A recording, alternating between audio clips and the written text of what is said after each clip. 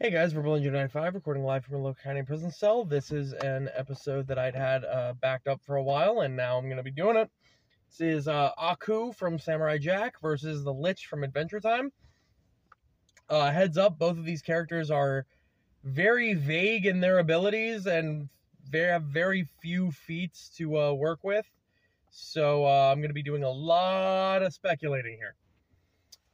Starting with Aku, we know that Aku is the primordial source of evil. He is all that is bad and vile, and he is the shogun of sorrow, the shape-shifting master of darkness, and all of that. He is the one true evil in the Samurai Jack universe, to the point where godlike beings, or not godlike beings, gods. It was like Vishnu, Sobek, and Odin, I think, battled the primordial darkness that later became Aku, and failed to eliminate all of it. And the tiny bit that escaped grew and festered and became what we know as Aku. And that little bit of him grew enough to to destroy ancient Japan, to where, as we know, Jack traveled around the world and was given his ancestral sword to combat Aku, and that's why Aku had to send him forward in time. So among Aku's abilities that we've seen that he's pretty much impervious to all conventional weapons. The only weapons that we see able to harm him are magical. That being said, he is able to be opposed by pretty much all righteous forms of magic. Like I said, Jack's ancestral magic, the Scotsman's Celtic magic, those monks that had like hid from him by their spiritual energy being like pure. Yeah, like he is fallible to other types of magic. It's just it's not like kryptonite. It's just he can't overcome them per se, or he can be damaged by them like anyone else could. In the Samurai Jack universe, though, it appears that righteous beings can't be harmed by righteous magic, so, or at least not in the hands of evil beings, but that's neither here nor there. We know that he's able to shapeshift, that's his name. We know that he's able to disappear into the shadows. We know he's able to spawn, minions from basically nothingness. He's able to manifest the identity of evil, right? So even a pure-hearted being like Jack, who had some amount of evil, just anger and hatred inside of him, he was able to manifest that hatred and turn it into another being, right? And turn him into evil Jack, or whatever he's called, until Jack let go of his anger, and then evil Jack ceased to exist. We've seen him able to obviously open up portals in time. We've seen him able to possess others. We've seen him able to, he apparently has laser eyes. He can breathe fire. This fire, which was able to break an indestructible magic Celtic sword. So I guess that suggests that his magic, it works both ways. Like, he can be harmed by righteous magic, but otherwise indestructible righteous magical objects can be destroyed by him. I mean, yeah, he's even after a dystopian age of reigning all over mankind, like having them under his heel and then having them rise up against him, he basically just hid without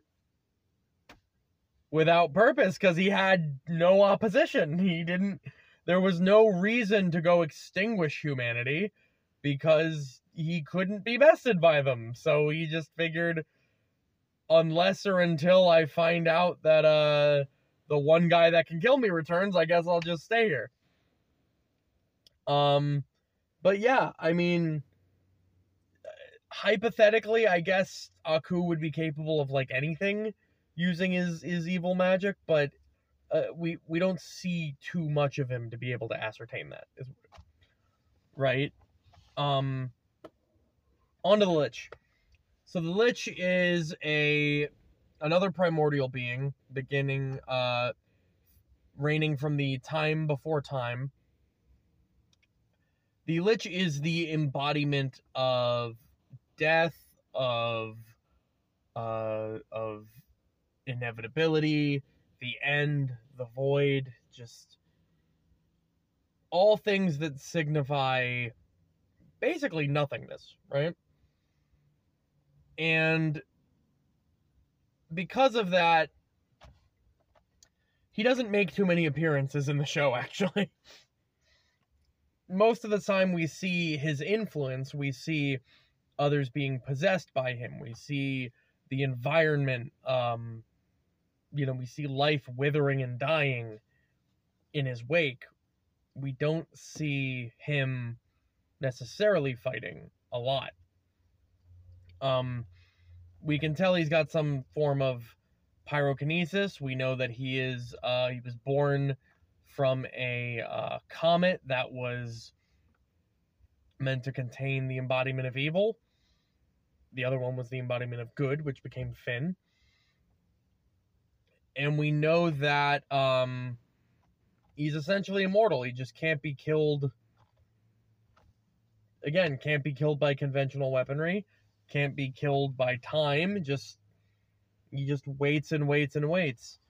We do find out later that he is actually technically a mortal being. He is a sorcerer who follows the being Gulb, who is a cosmic entity that embodies the the concept of chaos and disorder. But pretty much the entire time we just see he is a threat, much like his embodiment of death. He is a threat that cannot be evaded. Maybe that's why he doesn't approach people. Maybe that's why he doesn't have to come at you, is because he knows when all is said and done, he's gonna get you, or you're gonna come to him. One way or another, everyone does. So, yeah. But, yeah, also, but again, we see him have multiple forms of magic. We see him able to possess people. We see Princess Bubblegum got possessed to one point where she had to build her crown that makes her resistant to it. And he, even after being reborn as a good person, his evil influence was still laying dormant inside them, so that person had to use their good, basically their goodness to suppress him. Yeah, but other than that, he can't really. There's not really much fighting him off. If he's possessed slugs, he's possessed other beings. He's made his influence can't really be completely avoided. As well as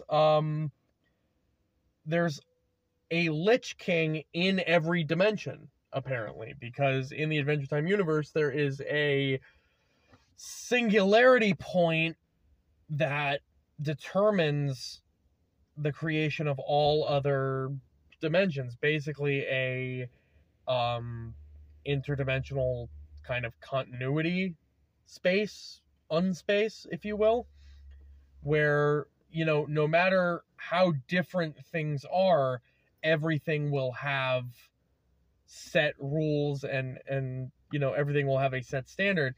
And one of those standards is a Lich King, because his undead hand fell into that portal, and presumably regrew to create another Lich King. So we know that every dimension will have its own Lich King. So I've meandered on about this enough. in a fight between these two, it's very difficult to kind of ascertain how this would go. They're both seemingly all powerful, but never really demonstrate it. There are some things to consider, though. So the Lich King exists in all realities, right? We understand that. And Aku is capable of traveling through time, but that's probably, unless he goes to the future, that's not really going to help him because, well, actually, if he travels through time at any point, that's not going to really help him because the Lich King is also immortal and has existed since before the beginning of time, much like Aku. So Aku won't be able to avoid the Lich King or do anything like where he, goes back in time to kill him before he became a threat or anything, because he will always be there, right? And he can't go forward in time. Like, he couldn't do what he did to Jack and send him forward in time because he'll always be there as well. So there's no way for him to really do that. That being said, Aku was able to basically keep the world under his heel for presumably the entirety of the time that Jack was away. So what, thousands of years or something? Whereas the Lich King, despite existing for as long as he has, never really overtook anything. Like I said, he doesn't really initiate much. He just kind of lets his influence take over people because, like I said, he's the embodiment of the inevitability of death. Why does he need to rush? He knows you're coming.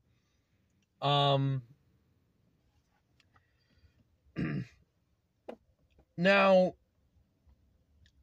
Aku is presumably, like, we know that Aku can be harmed by other forms of magic, but the real question is the Lich King's magic to be considered evil? Because if so, Aku can pretty much take dominion over evil, right? Or at the very least can absorb it into himself. So, considering the Lich King was born from a comet that was the embodiment of evil, that should mean that Aku really is more or less immune to that, right? It's not righteous magic after all. So, and the Lich King, to my knowledge, doesn't really have that same vulnerability. However, Aku can't turn him into a good being because he's incapable of doing anything good with his magic. And even if he could, the Lich would shown that even when turned into a good being, the evil still existed within him and was capable of attempting to take over. So there's no real way for either of these characters to, in a way, truly kill each other. However, I would say that Aku's power, if I had to base it off anything, Aku's power would definitely be greater than that of the Lich's. Not to mention, while the Lich is a being that has existed through time, he is not a god. He is actually a sorcerer. Yes, he was created from a comet that's the embodiment of all evil, but he's not like an overseer or a ruler of everything. He's a sorcerer to the being Gulb, who is the embodiment of chaos and disorder, who is probably more like Aku, but he's not the popular one, so I'm not going to use him in this fight. And even Gulb's evil was able to be nullified by fusing him with a good-hearted being that sacrificed themselves to become, Gulbetti, right? So even the being above the Lich King is susceptible to being conquered, whereas Aku was only really able to be conquered, he was suspect to being destroyed in the past, right? where Jack was able to kill the past him, thus eliminating the future him from existence. But at the same time, that was only really doable because of ancestral magic, which, yeah, it's a righteous form of magic that the Lich King does not have access to. So, there's not really a means by which, and yeah, like I said, the Lich would exist in every reality. So, I don't know how either of these two characters would kill the other. However, if I had to make a choice, I would say Aku, because like I said, I think his power just operates on a greater scale than Lich's does. And like I said, we've seen Aku physically battle. We've seen Aku not be, destroyed. The Lich King was temporarily defeated by the hero Billy, right? Who had, I think it was like the Gauntlet of the Hero, which is like an artifact that was able to destroy him, except it didn't. He still survived and came back. So, but other than that, we've never really seen the Lich King do battle. We've only seen him influence others, which has been resisted. So, if we're taking into, their accomplishments, and we're taking into consideration how strong they probably are a result of that, I think Aku is probably greater. And, I hate to use status or a title to determine things, but let's not forget, Aku has also fought 3 gods, right? Righteous gods who failed to exterminate his primordial form. So, if there is even the smallest possibility of one of these characters defeating the other, it's going to be Aku defeating the Lich. And no matter how minute that possibility is, it's still going to be more times than the Lich is going to defeat Aku. So, yeah. Anyway, I've rambled on to this enough. Verbal Engine 95. See ya.